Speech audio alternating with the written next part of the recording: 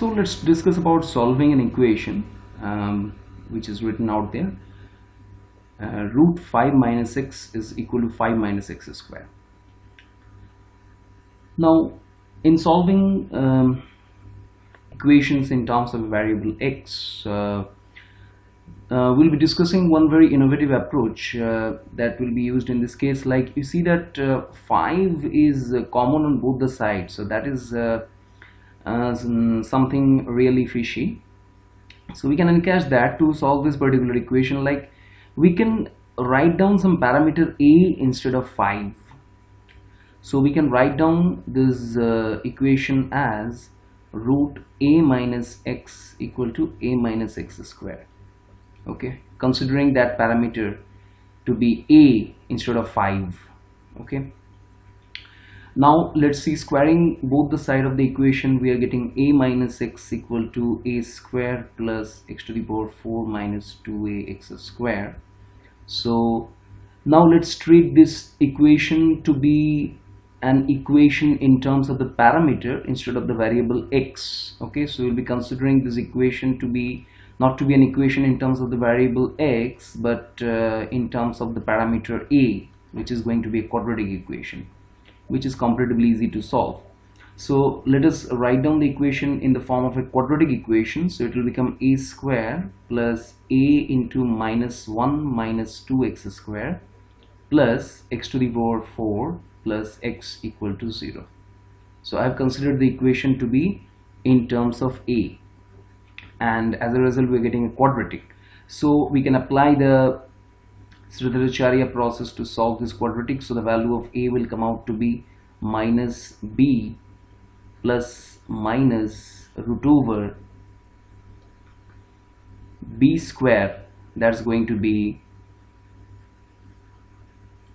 1 plus 4x to the power 4 plus 4x square minus 4ac divided by 2a.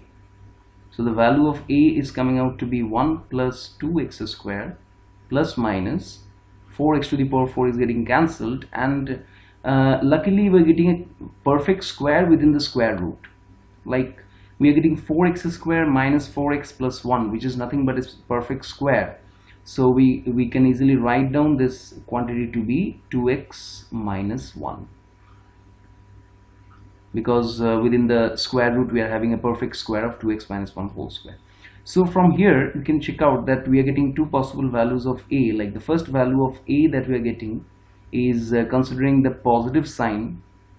Considering the positive sign, it is going to be 1 plus 2x square plus 2x minus 1 by 2. And now instead of a, let us write down the original value of the parameter, that is 5. So we can write down 5 in place of a, and we can simplify the equation to be 10 equal to 2x square plus 2x. Okay, cancelling out this 1 and multiplying this 2 on the other side. So we are getting one equation, that is x square plus x minus 5 equal to 0. So this is one quadratic equation in terms of x that can be solved, and rather this is going to be one of the factor of the equation. And on the other way, considering the negative sign out there, we can get another value of a to be 1 plus 2x square minus 2x plus 1 divided by 2. And now again plugging in 5 in place of a and cross multiplying, we'll be getting 10 equal to 2x square minus 2x plus 2. So on simplifying, another factor of the original equation will be x square minus x plus 4 equal to 0. So we can see that these two are the factor of the original equation, that is this particular equation. On squaring up, we are actually getting a biquadratic equation in terms of x. So this biquadratic equation is actually having these two quadratic factors.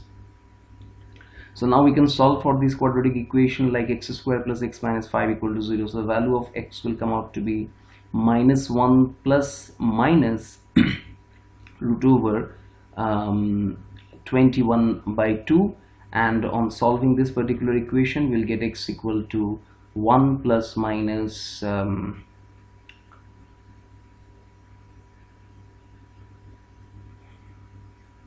Oh, we are getting a negative sign out there, sorry for that. Just a moment. Let's make it -4. So it will be 1 plus minus root over b square minus 4ac, that is going to be 17 by 2a. Okay, now we are getting 4 values of x, like 2 values of from here and 2 values from here, but the original equation was not a biquadratic, right? So this is the original equation, and in the original equation we can see that our LHS is a positive quantity, a positive real quantity. Root over 5 minus x is always positive. So we need to ensure that 5 minus x square should also give me positive value. That is a very critical point in this case. So 5 minus x square should return me positive value. So x square should be less than equal to 5. So actually x should be actually between minus root 5 to plus root 5. So these are the possible values of x, that is minus root 5 to plus root 5. So since x is lying within this particular domain, so now we need to choose that which solutions are actually within the domain minus root 5 to plus root 5. So for that we can do a simple analysis, like minus root 5 to plus root 5. So it's in the range of 2 point something, minus 2 point something to plus 2 point something. So according to that we can say that it's going to be this minus sign will be chosen from the 2 possibility, because that will be within the given domain of minus root 5 to plus root 5, and here the plus sign will be chosen so that the root will be within the given domain. So final answer of x will be x equal to -1 plus root 21 by 2 and 1 minus root 17 by 2. So these are the final 2 solutions for x.